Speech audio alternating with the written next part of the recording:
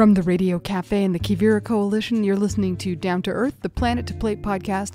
I'm your host, Mary Charlotte Domandi. On today's show, we're going to be hearing from a woman who brought her sheep ranch back from the brink to create a successful and regenerative wool business. That's right after these quick messages. This program is sponsored by the Agrarian Trust. Agrarian Trust is charting a new path forward for the land trust movement. They're advancing an innovative and robust model of land ownership in which agrarianism, social and environmental justice, community well-being, and the earth itself are all seen as fundamentally intertwined. They're doing this by helping regenerative farmers and ranchers to secure long-term, affordable leases. That helps to strengthen local food systems and to transform community relationships to the land across the country. Visit agrariantrust.org to learn more. This program is sponsored by the Greenhorns. Listeners to Down to Earth might enjoy the newly released 6th edition of the New Farmer's Almanac, a literary miscellany written by and for working agrarians. This year's volume is titled Adjustments and Accommodations, and it's full of essays, poetry, and images that explore how people are facing challenges and uncertainties on the land. Learn more and order your copy at greenhorns.org. Quivira Coalition's new agrarian program opens applications for 2024 apprentices from November 1st through December 15th. This 8-month full-time apprenticeship program helps beginning agrarians gain mentorship and work experience in regenerative ranching and farming at mentor operations in New Mexico, Colorado, and Montana. For more information, visit our website at quiviracoalition.org/newagrarian and visit Quivira's events tab to register for the next NAP 101 call, where we describe our participating mentor sites in detail and answer questions from prospective apprentices. Hope to see you there. Quivira is spelled Quivira. Once again, quiviracoalition.org/newagrarian. And now to our program. I'd like now to welcome Jeanne Carver. She's founder and president of Shaniko Wool Company in Maupin, Oregon. Welcome to Down to Earth. Well, thank you. So you're from a ranching family that goes back over 150 years. Tell us about the history of your family ranch. Oh, yes, it is a rich history, one of the great American stories that there are many of here in the western U.S. The story of this ranch really starts on the Oregon Trail in 1852 when a young man was born in an ox cart as his family came west with the hope of farming. And so he grew up in western Oregon in the Willamette Valley, which is lots of rain, very fertile. You can grow anything. And he grew up there seeing the land get farmed and fenced and overcrowded. So when he became 19 years old, he really wanted to be a stockman, not a farmer. So with the promise of land with the Homestead Act, he took off on his own and went over the Cascade Mountains east into Oregon's interior high desert country. And he filed on a 160-acre homestead claim. That was 1871. He brought in sheep and cattle right away and started cutting hay in the suburrigated meadow bottoms.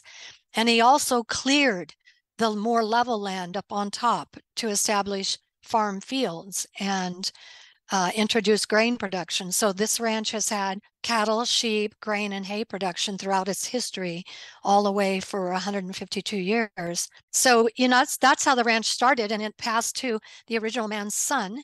The original gentleman was Richard Hinton, and his son James was born here in the cave a few years later. He took over in 1915. And then later on, a young man who had come to work here in the 1930s was able to become a partner to Jimmy Hinton in 1945, and eventually the Ward family took over from the Hintons. And then George sold the heart of this, what had become an empire of land and livestock holdings. But George sold the heart of it to my husband in 1988. And that's how the Carvers got here. So it's been the Hintons and then the Wards and now Carvers, but it has continually operated with all those production areas throughout its history.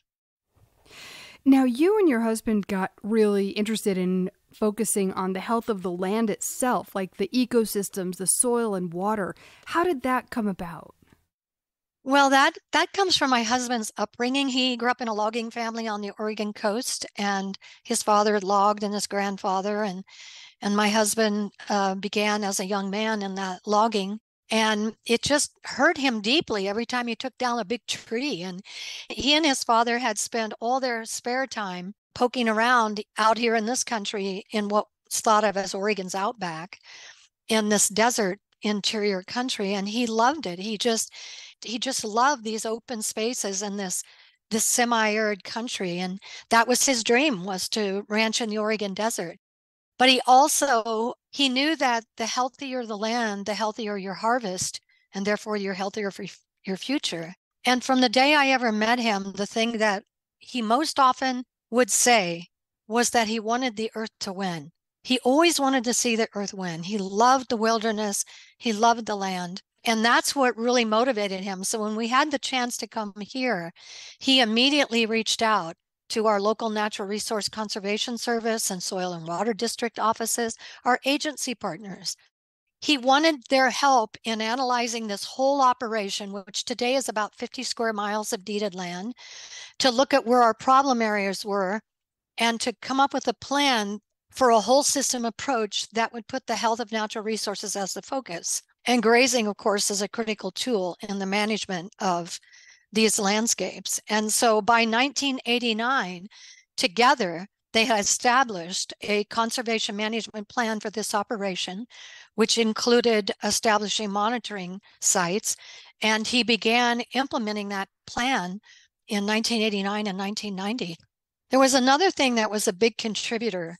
About the same time that they were completing this plan, our Fish and Wildlife Agency here, who obviously monitors species counts on wildlife and fish, had shared that Buck Hollow Creek, which the first 15 miles of Buck Hollow is on us, were the birthplace of two creeks, Bake Oven and Buck Hollow, and shared that only 2 salmon had returned to spawn in Buck Hollow Creek. Now, Buck Hollow is a major tributary stream to the lower Deschutes River. The Deschutes River is a designated wild and scenic river here in Oregon's interior. And when the Fish and Wildlife reported that only 2 salmon had returned to a stream which had historically been an incredible salmon fishery, it was a wake-up call. It was shocking to the whole region. And it was a great motivator for everyone to collectively come together to look at what we had done to impact this really important indicator species and how could we make a difference. And so working with those agencies and all the landowners in this Buck Hollow Basin, which there's 27 of us together, it spawned a new project. And my husband was a real leader in that. It was called the Buck Hollow Watershed Project. And many years later, that became the model program for what today blankets the state of Oregon. It's called the Oregon Plan. And it blankets the state of Oregon with stakeholder groups for every watershed in the state to work together to restore and protect and heal our streams. So that's really how we got into this work. It was a natural thing to do when you realize that if you have a love of the land, which as far as all the agriculturalists I know, farmers and ranchers, have a passion for the land and for animals, you couldn't do this without that. And if you're always looking, observing, and working to do better, what we have done has been a logical series of things, starting with collaboration with agency partners, establishing monitoring, and analyzing our operations so that we can begin to implement changes that will yield healthier soil, better grasslands, and improved water. Now, the salmon started coming back when you started making changes. Yeah, and I want to emphasize it wasn't just us alone. This was kind of a basin approach, but with us being the headwaters, the first 10 years of that project, a lot of work was focused on us. And, there were 2 parallel strands here. On just our ranch, with our conservation management plan, we had a number of hopes. We hoped to never use the plow again. We farm about 4,000 acres of dry land, cropland that young Richard Hinton established with a horse and a plow, if you can imagine. Every field we farm, he created by moving rocks and creating these fields with a horse and a plow. I mean, this is amazing. And we still work that ground. So my husband wanted to eliminate the use of the plow. We wanted to never see bare ground. We wanted a good plant cover on all land always. We never again wanted to lose soil to erosion, which happened in dry land farming in the fallow years where you had a crop one year and the next year it was idle. And that was a huge exposure to erosion and invasive species, plants, weeds. So we wanted to reduce that. We wanted to reduce our own use of fossil fuel. How many times you take equipment over the fields. We didn't ever want to see water run off our land again. We wanted to capture, store, and safely release, as the theory is within our NRCS efforts for so many decades, to capture, store, and safely release water through healthy landscapes, right? And we wanted to see improved forage and improved crop yields. We wanted all the animals, both our livestock and wildlife, to have easier access to water and better water quality. We wanted to use less supplemental feed, none if necessary. 12 months of grazing, the way the Creator intended, and no use of supplemental feeds if possible. And we wanted the livestock to be healthier because they were grazing across these landscapes. And we wanted to reduce the opportunities for invader plant species and see improved habitat for fish and wildlife. Another indicator species is we hoped that we would see the beaver return who had once been here. And did you? We did. We did see them, and they came from miles and miles back to these habitats, which were now ready for them, right? And so that's what we were looking at internally as our ranch. But with the project, the Buck Hollow project as a group, we talked, and we hoped that in our lifetime, we would see the returning salmon increase in numbers in Buck Hollow Creek in our lifetime. But we didn't know if that would happen. My husband began implementing these changes, which I want to emphasize. The first thing that has to happen with this is you have to have a mindset change. And it's that mindset change which comes through our own observations about what's working. I mean, farmers and ranchers, we're on the ground every day. And, you can tell if things are not improving. You can tell if things are getting worse. You can tell when things are getting better. And those observations are valid, even though they're not measured. And they help set the stage for trying something new. And so we began to see changes after the first year of some of the projects we were implementing. But after 20 years, we witnessed dramatic evidence of land health indicators improving and the return of salmon numbers in a significant way. And honestly, for all of us, it was beyond all our hopes. It was a huge success story. And it's that success story of collaborative work across basins, not just one by one, but kind of collectively coordinated with our agency partners, which is what really built the Oregon plan for the state of Oregon. You started doing no-till on your cropland. Tell us a little more about that. Yeah, in fact, these management changes we made in our conservation management plan had two major emphasis. One was the livestock grazing. And so we implemented a number of things to improve the management of grazing and stimulating plant communities, rest and recovery of those plants, how we placed a strategic placement of salt and mineral. And one of the greatest things in the grazing area, besides being able to control the grazing pressure and rotation, was the development of off-stream watering points so that they didn't water out of the natural streams and creeks anymore.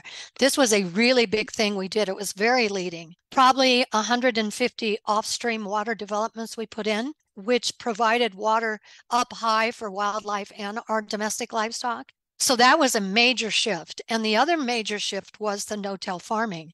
So this typical dryland summer fallow country up here, like I said earlier, you get a crop every year. And then the year that it's fallow, nature does not like bare ground. So in come the plants that can cover the ground and protect it, the soil. And these are invasive weeds typically. So then you have to go over those fields and disc the weeds. You have to harrow the fields back smooth. Every time you go over the field, you pull up rocks. Now you got to go pick the rocks. And this means driving farm equipment over the fields multiple times in a field in a year that you don't even get a crop. And so by going to no-till, we reduced the trips over the field by 5, which was a significant decrease in the use of fossil fuel. We reduced our fossil fuel bill in 1996 through this one shift in farming practices by $20,000. I can't imagine what that would be worth today, but it was a big shift. And so we hoped by going to no-till, we would annual crops. It would always have plants in the ground, never a year bare. When we didn't have the growing plant, we would have a great standing cover crop. We would graze all of the residue, preparing the soil for seed with livestock, which would naturally spread nutrients through urine and manure, as well as, mulch down with their hooves all of that standing residue and put that organic matter in, connected into the surface of the soil for further breakdown. We also, by covering the land all the time like that and eliminating those extra trips over the field, reduced our evaporation loss. By every time you disturb the soil, you lose moisture. It's like losing an inch of rain or more. So we stopped that, and we put all that organic matter into contact with the soil. We eliminated bare ground and exposed soil. We maintained our soil stability with constant standing cover crop. We started building soil rather than losing it. We eliminated the erosion. It was a great and healthy way for livestock to graze those mist dumps, chaff dumps, and the mist seed heads, and they gained weight, very clean. And the land produced more value through not just the crop yield, but the food production by grazing it, while improving the land health and the soil health. So we ended up with better soil health and improved water through the decision to park the plow and adopt no-till technology. We had a huge number of positives from that decision back in 96. In 1999, something happened. You've been growing sheep for wool as well as meat for a long time, and you had a wool buyer who went way back who stopped buying your wool. What happened? Yeah.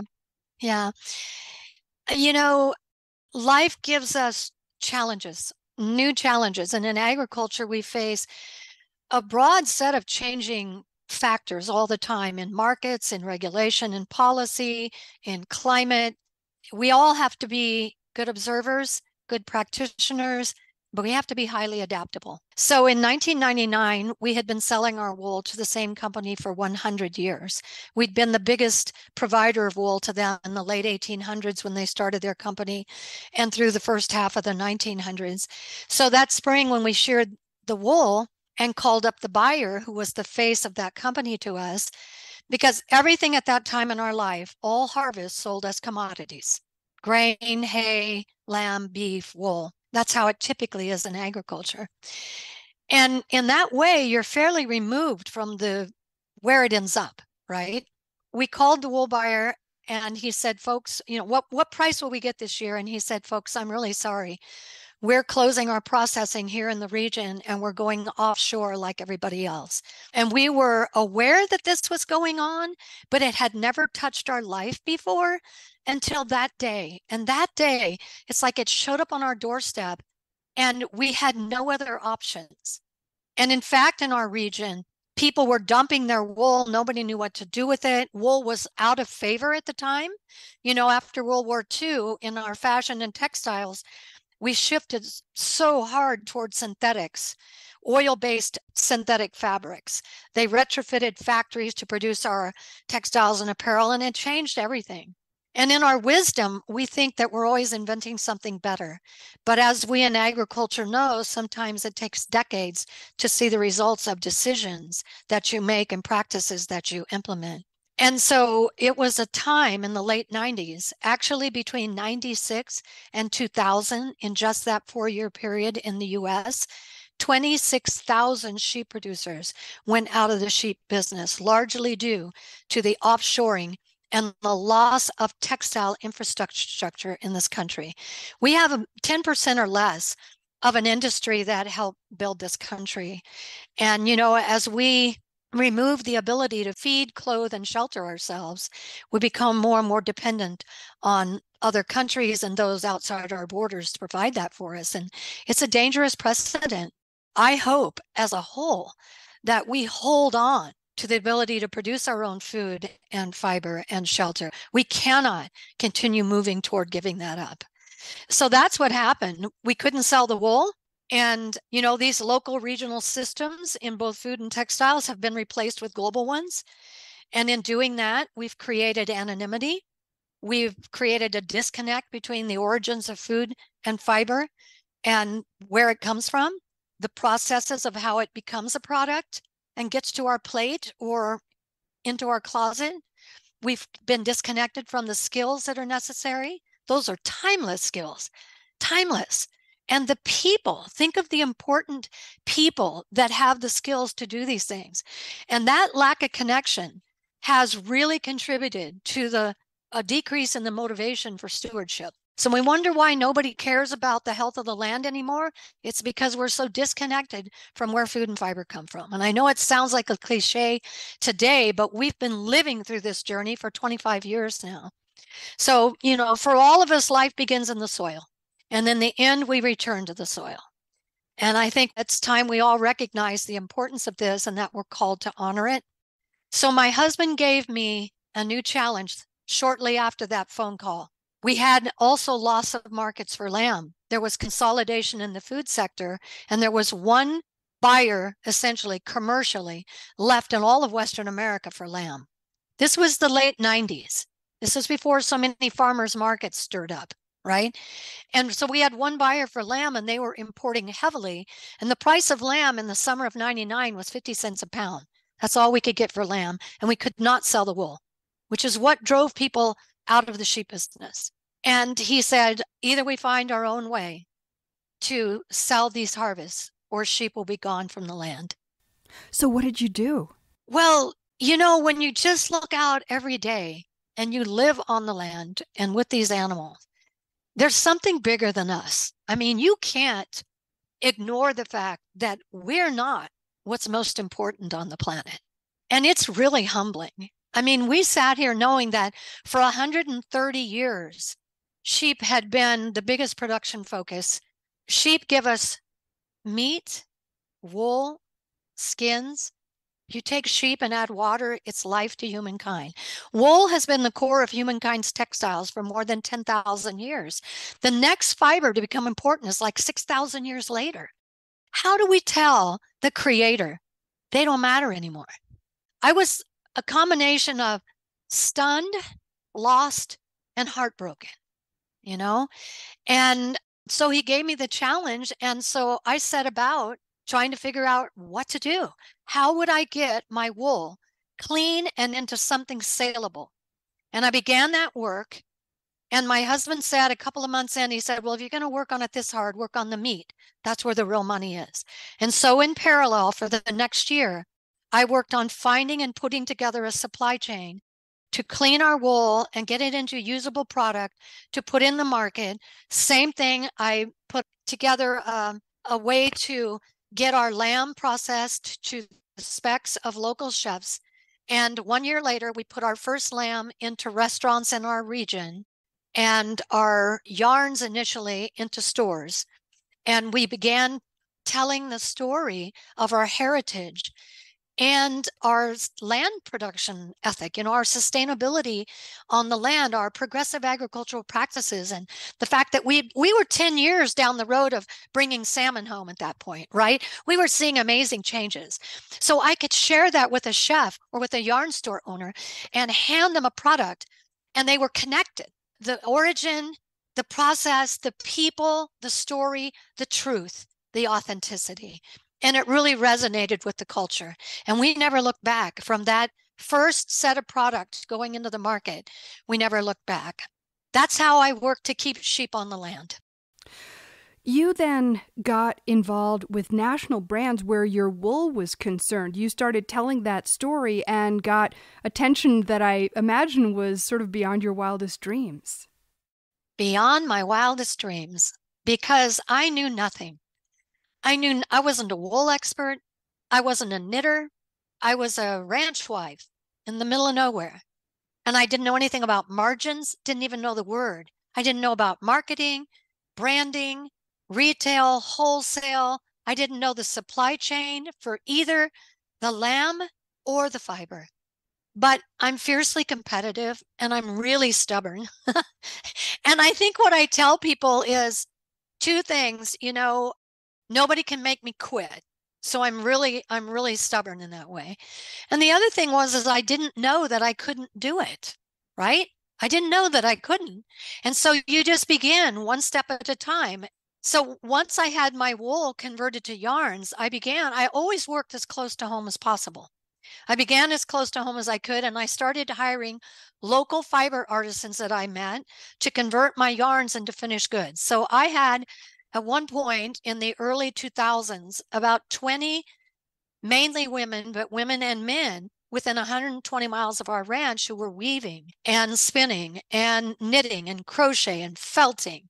And they were converting, and I was driving the meat delivery truck and dropping lamb at the back door of the restaurants and eventually our beef, and meeting these fiber artisans to pick up yarns. I would pick up what they had knit. I would drop woven panels at the cut and sew and bring home. I mean, I was moving our fiber through the various steps with my meat delivery truck while delivering the lamb and building this fashion brand, right? The brands ultimately later would say, Jeannie, where do you manufacture? How did you explain to a designer in New York City that we were manufacturing along a trail of stops in Central Oregon with weavers weaving at home, the fabrics coming back to my kitchen to be finished, then taken to a cut and sew on my meat route and brought back for all the hand stitching of labels and buttons. I mean, this was a relationship, local, regional textile effort. And then I would box these boxes of finished goods and ship them to their distribution centers across the country, and it would go out to customers. And people didn't realize there was no real factory. There was no real factory. These are timeless skills. What kind of products were you making? Oh, we were making gorgeous scarves and wraps and sweaters and sweater coats and hats and gloves. Not only were we using the shorn wool, the wool fiber, but I was retrieving the skins from the harvesting facilities, our USDA inspected processors who were preparing the lamb into all the beautiful cuts for our chefs in the region. I was bringing the skins home to cure and prepare, having them tanned here in the US, and then unable to sell them against the imports as a beautiful tanned skin. I had to add value. Everything we did had to add value to sell it. And so we would cut and sew the skins into gorgeous products, vests, coats, chopper mitts. We bordered woven blankets with the shirling. Beautiful products. And every step we took, whatever was wasted was repurposed into a new product. As an example, the skin of the market lamb was tanned, and then we would shave most of the wool off here at the ranch. We would cut it first and save the longer cut wool, and that became hand felted wool fabrics that we then cut and sewed into jackets and felted into scarves and so on. But the short choppy wool that we would shave down to that lamb velvet as we crafted a product would go to the women making the paper out of the short choppy shaved wool. And even the paper became a product, so that the lamb whose hide would have been lost or wasted was brought home and preserved and transitioned into a whole line of products. So we had the shorn wool, the meat, and the skin of the lamb. All of that was used with no loss of waste in order to honor the life of that animal. It was an amazing series. I have an amazing textile archives actually here at the ranch headquarters, our family ranch headquarters. So how did we get to national brands? It took 13 years. I started in 99. We started selling finished goods to a national clothing retailer in 2005.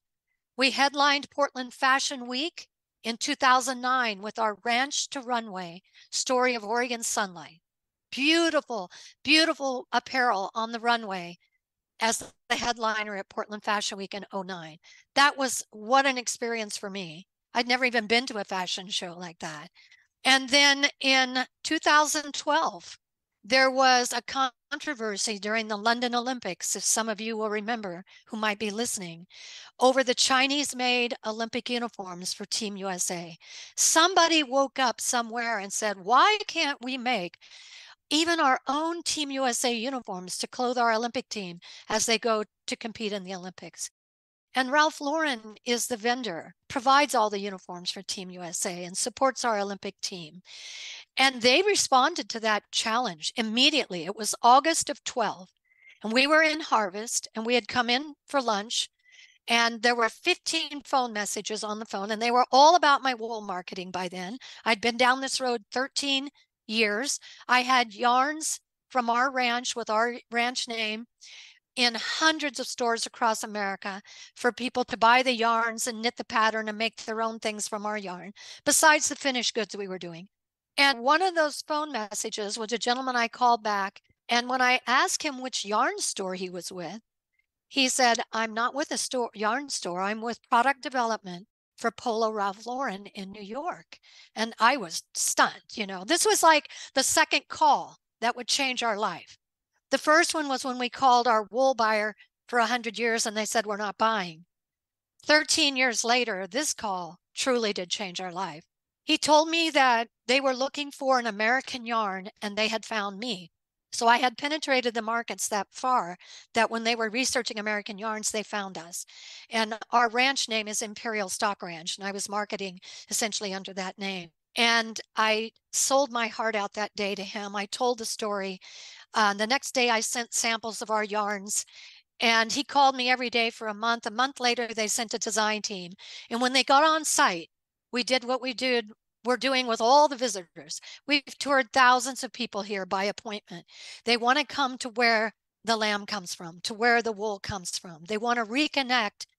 Not just, we used to think they were connecting with our history. You know what happens when people come here and walk through our historic headquarters and you hear the story and see the dogs and the sheep and the horses and the people? They connect with their own histories because we all have this history several generations back, right? Everybody's grandmother used to raise chickens, right?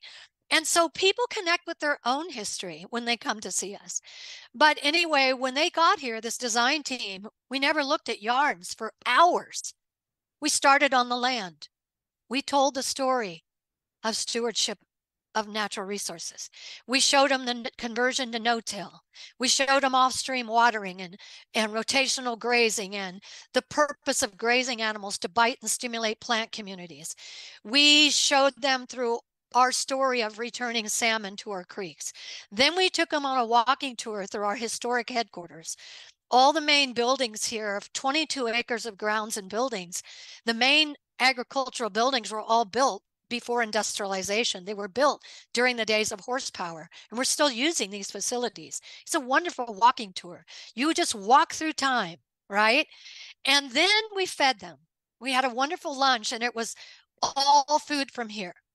And when finally we had done that, which was really grounding them in what's important: grazing animals, soil, plants, water, and life to humankind. That's what's important. When we had done that, then I took them to the historic Hinton House next door to where I'm sitting right now, which houses my archives, and at the time housed this value-added textile business, which was going nuts. And we started looking at the yarns, and they were clutching these skeins of yarn that I was selling to the hand knit market. I was selling to all the people like are listening today who knit their own hats and sweaters and gloves and socks for their families. They were clutching these yarns, and I thought, wow, maybe this could be possible. Maybe. And so 6 months later, we got the largest yarn order of my life up until then for a project which ultimately became the Team USA uniforms, their first ever made in America Olympic uniforms for Team USA for the Winter Olympics in Sochi, Russia in 2014. Not only did they purchase the yarn, they see a brand like that. Nobody was listening to me. Nobody was listening to me. I was a voice from the wilderness. I was an unknown ranch wife. That crazy wool lady out there, who's always talking about the wool. who are you going to get to listen to you when everybody's offshore making things? But Ralph Lauren had the power to influence others. And they worked with 41 companies for those uniforms in 2014. And they chose to tell our story. So they sent a film team here and they captured our story and they told the world that story. And that changed our life. They had the power to influence others. So for all of us that are involved in value-added marketing, when our partners, our customer partners, tell our story proudly because they need us and we need them, right? When that happens, they influence others to become customers, consume that harvest, and make all of us stronger. And all of us become partners in the work on the land, the stewardship of natural resources. They become an investor with us. And so when they told the world, the brands kept coming. And that is how we got involved with all these other brands, many, many other brands in apparel, accessories, hosiery, and home fashions. We were working across all categories after 2015. So did you stop doing the other business that you were doing with the finished products? No, not really. I was selling yarn into stores, lots of yarn. That's a whole market channel. And that yarn had to have full support. I hired designers to do all of the designs, create the patterns, all the technical reviews. We went to trade shows. We worked with the media in that industry. The craft industry in this country, we were immersed in that. Okay, that's one market sector. But I also was at trade shows selling finished goods. I was also at trade shows selling our own home fashions with our own label on them. And I was partnering with other brands to do co-branded home fashions, co-branded apparel. And I was private labeling for some companies who never revealed really where it came from, but we produced and delivered the product for them with their brand on it. It was a pretty complex business. By the end of 2015, ultimately, I sold that business. I don't know if you knew that. My husband had developed an incurable degenerative disease, and it became really important for me to pull back and focus really close to home. And ultimately, by 2016, I was his full-time caregiver until he passed away. But I had built that value-added fiber business up to that level. You're listening to Down to Earth. We're going to take a quick break. We'll be right back. We're in a new chapter of conservation. In the first chapter of conservation in this country, you had wilderness and then you had city. But today, more and more, we understand that there's this very important piece in the middle that we call the working landscape. That is Leslie Allison, the Executive Director of the Western Landowners Alliance. These are the places that provide our food, our fiber. They provide the jobs that sustain the rural communities. These things are incredibly important and they're disappearing. And that's really our next challenge going forward. We have to think beyond protected wilderness. And you can't do that unless you're engaging the people in those landscapes, first and foremost in that solution. Led by the people on the ground, Western Landowners Alliance advances policies and practices that sustain working lands, connected landscapes, and native species. What we're seeing in the West today is incredibly hopeful because you do see collaborations, working with partners, trying to realize this vision that's so important to us. I think many places in the rural West are actually leading the way on this. And so can you. Join us and learn more at westernlandowners.org. This year's Regenerate Conference will be held in Santa Fe, New Mexico, November 1st through 3rd. It will explore regenerative agriculture at every scale, from microbial soil communities to social relationships and markets to our changing climate and everything in between. Come learn how people from all walks of life are innovating on the land, in the markets, and with their communities to bring greater diversity and resilience to this movement. Early bird prices end September 15th. Check out the website for more information at regenerateconference.com. And now back to our program. Tell us about the development of something called the Responsible Wool Standard. Yeah, an interesting thing happened following the Olympic notoriety, many brands coming. One of the brands that called on me in early 2015 was a well-known brand in the outdoor recreation sector named Patagonia. And I'm sure many people are familiar with Patagonia. They're considered a very green clothing company. And they reached out to me because there had been some issues in their wool supply in South America with animal abuse. And they were stepping back and rethinking. Because imagine, as agriculturalists, imagine a fashion brand or an apparel or textile brand that is trying to be responsible, and yet agriculture is not their field. How would they possibly know all the questions to ask? And so when this incident happened, they were it really cut them deeply, and they wanted to step back and really do the right thing. And they were involved at that time, along with a whole lot of brands and other stakeholders, nonprofits like the Nature Conservancy, that deal with land care, nonprofits in the animal welfare area like Four Paws. They were all collectively working together with textile manufacturers, an organization called Textile Exchange. It's a nonprofit, it's a global organization headquartered in Texas, who exists to improve the sustainability of the textile and fashion industry. The textile and fashion industry is a very polluting industry. It does a lot of damage to the planet. And they are really working hard to make changes in that industry. So collectively, these people were working to develop a set of criteria, benchmarks for land care and animal welfare, best practices, a global standard, which is today has become the leading standard in the world for sheep and wool production. So Patagonia was one of the leading brands driving to have this standard built. And they told us when they reached out that they would need us to be third-party audited for our land stewardship and our animal husbandry. And when we looked at the draft of the standard, we said we already believe in these things and do these things. We have no problem doing that.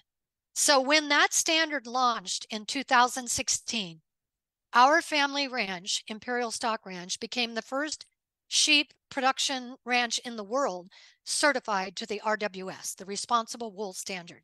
So now I step back to where I told you I sold off my business to become my husband's caregiver, and it put me on the sidelines.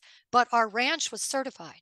And now all of a sudden, brand after brand started coming wanting RWS certified wool because it helps them de-risk their involvement with land degradation, with animal abuse, with poor worker conditions, which are all part of the RWS.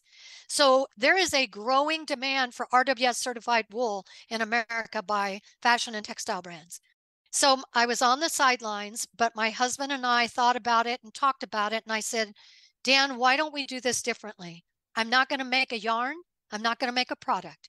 If we can find other ranches to join us, why don't we start a new business that's beyond our ranch and just bring a supply of wool produced in the United States that meets this leading global standard? That is when, in 2018, I launched Shaniko Wool Company. It was to scale the supply of U.S. produced wool that meets the RWS. So today we are 10 ranches in the Western U.S. We collectively graze 2.6 million acres, and we shear about 500,000 pounds of beautiful merino and merino cross wool each year. And that's how I got involved with the RWS. And I have remained so. And I'm a global poster child for the RWS because I think it's an incredible standard. It's comprehensive. It was built by a broad group of stakeholders. So it's a third-party standard that's third-party audited each year to more than 270 benchmarks we must meet in land care, animal welfare, and worker welfare to be certified. So it ensures full traceability, and it really helps bring confidence to the consumer and to brands. One of the things that you're doing is you work with scientists to really take measurements and demonstrate how your land is doing in terms of carbon sequestration and ecosystem health. What led to that, and what does that look like? Well, that is a great question. Again, I never planned any of this. I want you and your listeners to hear me. I never planned any of this, right? Not one thing. All of this is logical next steps from the day that we wanted to see the earth win here at home on our ranch.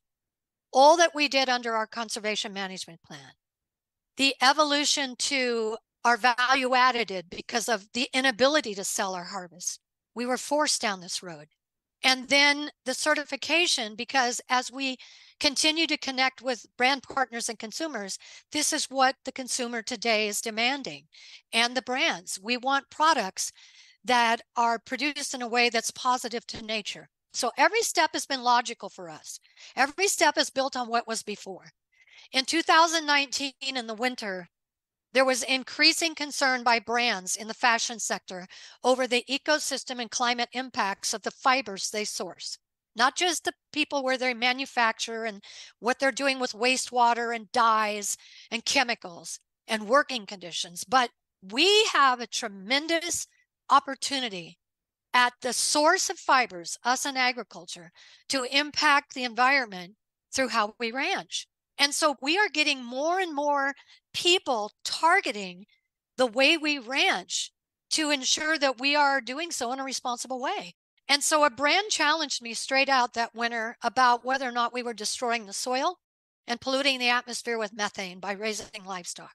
And you know, it's really a kick in the gut. When up to now, we've had our observations, which have been pretty good. Agency testimony, yield data, species counts, where we were returning salmon in record numbers, and now third-party certification by a global, credible certification body that we're meeting these 270 criteria. And somebody in a cubicle in the city says, "Are you destroying the earth?" Who is way removed from agriculture. It's hard for us to hear that. It's hurtful, but it fired me up. So, you know what I realized that day? I realized that none of these other things would be good enough for some people. It was time to measure. Could we measure the results of our ranching operations on an annual basis? What was our net impact? We all earn money every year, and we all spend money. At the end of the day, from our financial health, did we add to our debt load this year, or did we gain a little ground? Did we put money in the bank? What's our balance from an environmental perspective? So I was asking around trying to find someone who could help me, and I found Dr. John Talbot from Oregon State University, who has spent a lifetime in ranching and agriculture. He was raised in Wyoming. His academic field is range science. He was actually worked for the U.S. Department of Energy to create and deploy carbon capture technologies. He has had a lifetime of work in agriculture, grazing, and carbon capture, and the collateral benefits of improved carbon capture. And so I said, "John, can we determine the net impacts of our ranching operation?" He said, "Yes, we can." I said, "And at the end of the day, if we are banking a positive environmental value, would that ever have value?" He said, "Absolutely, it will in these emerging ecosystem markets." And I said that I want to build a program, a model to measure our ranch in Oregon, but I also want to measure all of the core members right now of Shaniko Wool Company. I want to measure the whole 2.6 million acres. I want every ranch of the 10 to know what our net balance is, and therefore we'll know what the aggregate impact of our Shaniko wool supply is for these brands who care and want to know. This is where we need to go today. And so John developed a model that would withstand all challenges. And we began measuring in the spring of 2020. Today, we're in our 4th year. We have 3.5 years of data on our Oregon ranch. I have 2 years of data on 1.5 million acres, and we've baselined the other million. We are using peer review and third-party certification for the findings of our research project. I won't say it's cheap. It has been an investment, but I will tell you today, our Oregon ranch is 32,000 acres of deeded land. Every year for 152 years, we have delivered harvests of beef, lamb, wool, grain, and hay to market in a dry land environment that sees less than 8 inches of rain a year. But I think the greatest deliverable we make up to now, we had never measured.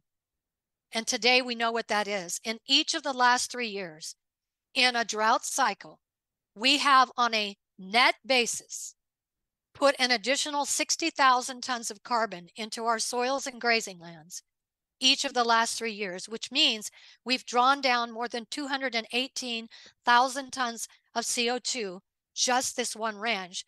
And our greenhouse gas emissions values, net value, is a negative number. So yes, our livestock emit methane. And yes, we use some fossil fuels. And yes, we lose electricity and some synthetic fertilizer. But when you look at the collective action of our management and practices, inclusive of our farming practices and our livestock grazing, our net impact is positive to nature. That ecosystem deliverable is probably the greatest thing we do that no one knows we do. And the only way we can ever claim that was to measure it, verify it, and prove it. And I'm happy to say that John was right, because we're in our second year of a contract for that new commodity, that ecosystem deliverable that we are bringing. So it's a brand new income stream. And my goal today, my hope for the future, is my goal is to bring every rancher in my group a new income stream through a net positive nature value, while we're bringing food, clothing, shelter to the human community also. So that income stream is based on ecosystem services and ultimately in carbon credits or carbon offsets. Tell us about that. Well, I really didn't know how this would all work. I just had a hope, you know. I dared to dream on this one. On all the rest of it, I didn't. I spent no time dreaming. I kept my head down and I did the work in front of me. And I went down a twisty trail sometimes, but I was going to get it done and deliver it. And so far, we've been able to do that successfully and keep it financially, you know, make its way, these value-added marketing efforts. But on this one, I was so new and I was so unsure. But in February of 22, we actually got in contact with, I don't even know how, how I remember. We ended up connected to one of these ecosystem services companies that work in the voluntary markets, who met me, and we set up our first Zoom and we began talking. And I will tell you that we have been working with that company since February of 2022. The first thing they did was they were amazed that I had a group of ranchers who managed in a similar way, even though each of us is unique because of our different locations and situations. But we had common benchmarks to meet in soil health and water and pesticides and nutrient management and grazing and so on, because we were all part of the RWS program. We were all certified at the RWS. Second, I knew what carbon capture was about, and I was actually working on it. And third, we had a measurement initiative underway for 2.5 years already. They couldn't believe it. They couldn't believe it. And so then they put their science team with my OSU science team, which is multiple PhDs in range science and soil science now that we work with. It's a great and very strong team. And they vetted that team for about 7 months, including visits to Oregon State's laboratories to look at our data and the analysis of the laboratories and our findings. And I will say that in the end, see, this is a company that's been working in Europe for a long time, who already sells quality carbon credits into markets. And they do that based on their measurement model. But we were told that our measurement model actually surpasses theirs. So they said, Jeannie, keep executing your research model. And so we are. The second thing was they took our project upline to the registry and had us approved, so that Shaniko Wool Company is an approved project to bring high quality carbon credits to market. Now, I've also learned in recent months, well, in the last year, that you can sell offsets or you can sell insets. That's not really my expertise, just as I'm not a wool expert, nor am I a scientist. I'm just a hard worker bee, you know. But what companies like the fashion brands that work with us, they really want to move their companies toward net zero, to their corporate sustainability targets. So they don't just want to buy a carbon offset to offset their negative footprint. They want to invest with us in an instead that investment, when they purchase that carbon credit, it moves their company toward their net zero targets. And the dollars they spend on that additionally, besides the purchase of a harvest, those dollars spent through these companies that bring the framework, the credibility, and all the oversight, that money, that new income stream to us is guaranteed a portion of those dollars in these new ecosystem contracts. You must spend that money, portions of those monies, right back on the natural resources where you're building the carbon. So it's a guaranteed investment in improved performance of the land. It makes all of them, the voluntary ecosystem company, the companies who purchase the insets, they become new stakeholders in our work on the ground as ranchers in regenerative agriculture. That's our income stream. I mean, we all already work with our NRCS offices, Soil and Water District, RC&D. We're involved in cost share programs. We're always trying to do better. This is an evolving arena that is making us even stronger and reconnecting. Remember I said earlier, these global supply chains destroyed the connection of our local and regional food and textile supply chains. Well, this is a way we reconnect them. When they come home and invest in us, they're now a partner in our work on the ground with trying to deliver and working to deliver positive environmental impacts, reducing our GHG emissions, avoiding emissions, improving our carbon capture, improving water, biodiversity. These are all things that our corporate companies that are our partners care about today. So this is a framework and a model which connects us all back together to know where your product came from and to allow all of us to work to be even stronger in investing in improved environmental and climate performance. I'm so excited. This is the greatest work I have ever done. My only regret today is that my husband did not live to see the results of this measurement initiative, the Shaniko Wool Carbon Initiative, because it's ground truths, everything he believed. It's the only proof of whether or not you are really regenerative. Otherwise, it's just another word. We're going to do some things, but when you measure it, verify it, and certify it with all these oversights, it's the only proof of being able to say that we're regenerative.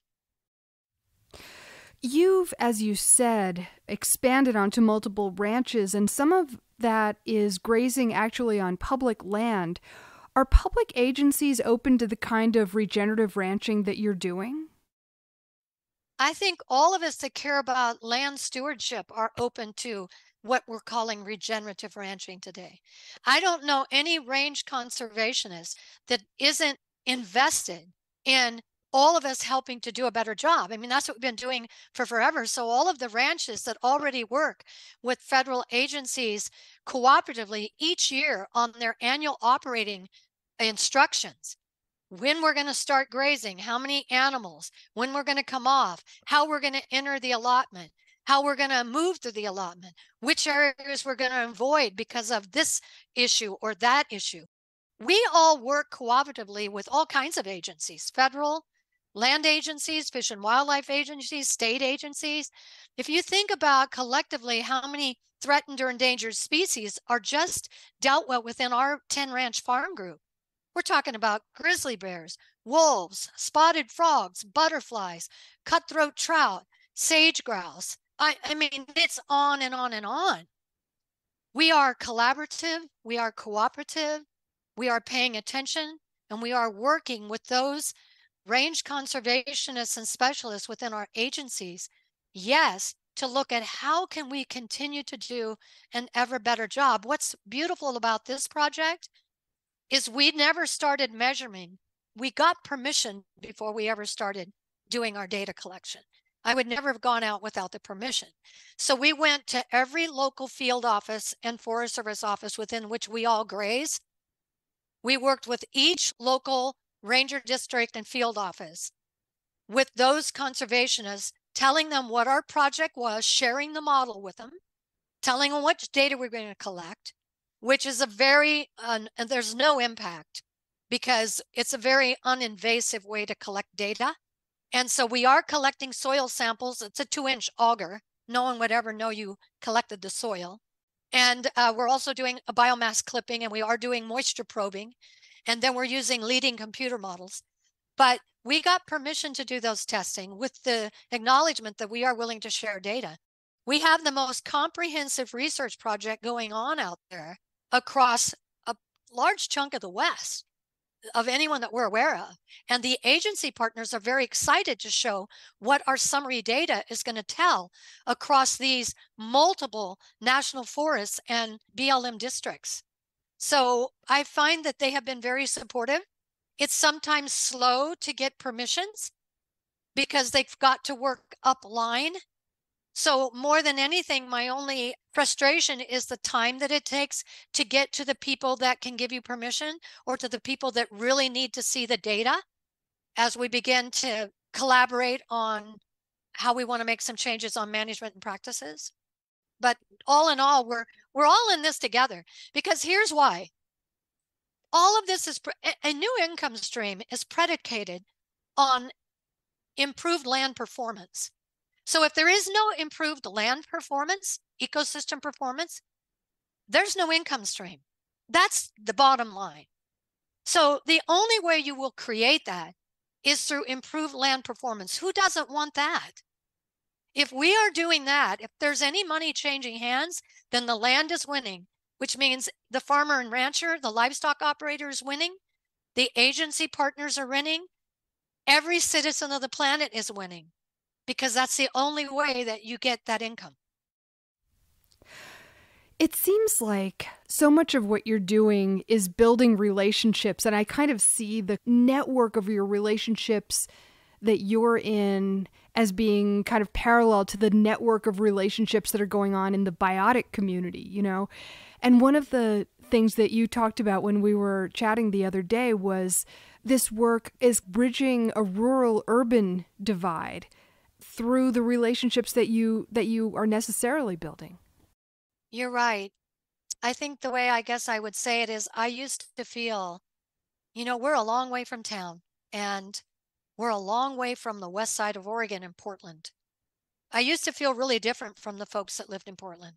I used to feel like we think differently and we probably vote differently. And what you were focused on was how different you are. But the day that I began delivering lamb to the back door of the kitchens in Portland or any of the other larger cities we go to, the day I started delivering lamb to the back door of the kitchen was the day that began to change, because I needed those guys. When I delivered boxes of yarn to the yarn store in Portland, all of that starts to change. That's the day you realize you start talking to each other. You get to know each other. You start to find your common ground. And the biggest thing is I realized that I need you. I need them. If I don't have them, we're out of business. And guess what? They need us. So all of a sudden we have conversations, we share perspectives, and we realize we have more in common than we do different. And that's when the urban-rural divide disappears. And all of a sudden they became family. They were part of the ranch family. So I'm connected to them in a way I never was before. And if we hadn't been forced to go to direct marketing, I don't know that would have changed. It's more than city and country. It's more than the east and west of Oregon for me, or the western slope in Denver and Colorado, and you could repeat that all over the place. It changed something else. It reconnected that supply chain. The guys washing and combing the wool, spinning yarn, dyeing it, knitting products inside factory, cutting and sewing finished goods. When you stop and think about the guys in these factories, how many ranchers have they ever talked to? Do they know where the fiber even comes from? Do they care what happened at the ground? Is there any identity here?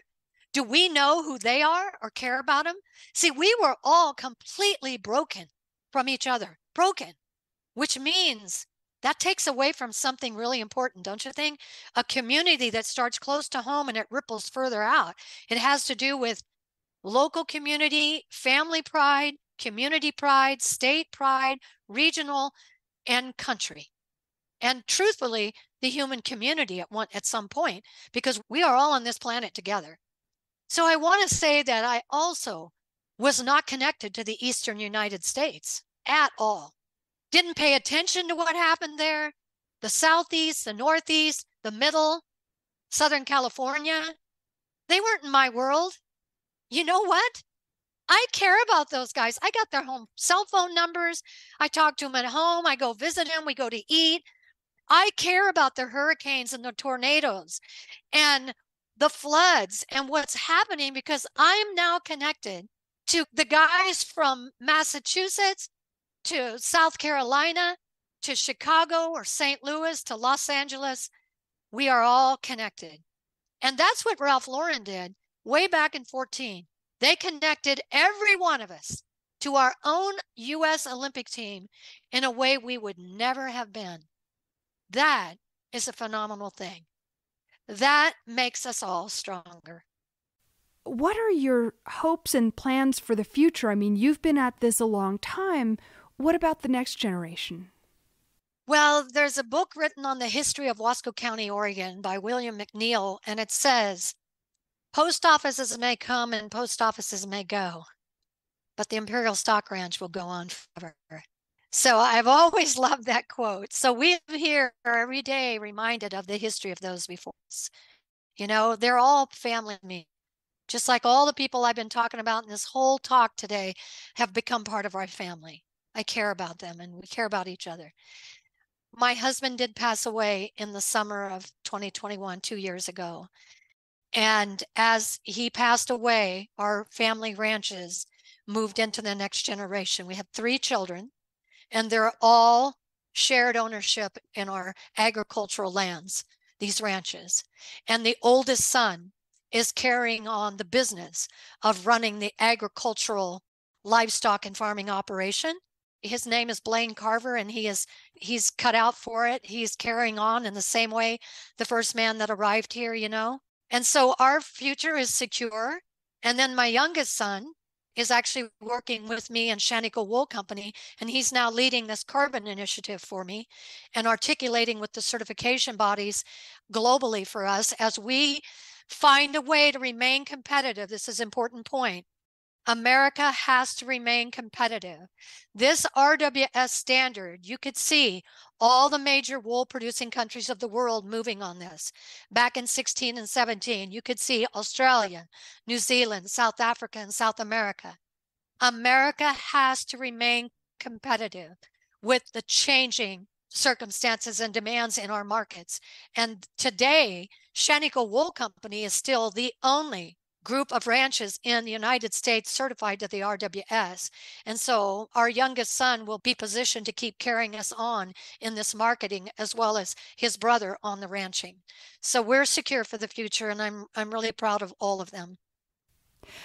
Jeanne Carver is founder and president of Shaniko Wool Company, and she will be speaking at the Regenerate Conference in Santa Fe in November. Thank you so much for being with us. Thank you so much. I'm very privileged to have been invited. Thank you. And if you want to find out more, you can go to ShanikoWoolCompany.com. Shaniko is spelled Shaniko. You've been listening to Down to Earth. We would love it if you would support this program, which you can do by going to patreon.com/down-to-earth planet to plate, where you can sign up for as little as $3. Patreon is Patreon. And also, please rate and review the podcast on Apple Podcasts or wherever you get your podcasts. The Quivira Coalition is a not-for-profit and a community network of ranchers, farmers, conservationists, scientists, educators, and many others dedicated to regenerative practices that produce healthy food, support meaningful livelihoods, sustain biodiversity, and remedy the impacts of climate change. To learn more about Quivira and how you can support their work, visit QuiviraCoalition.org, Quivira. And finally, this show is a production with the Radio Cafe. You can check out radiocafe.org to hear back episodes of this show and also find all kinds of other shows on a wide variety of topics as well. Thanks for listening, and we'll see you next time.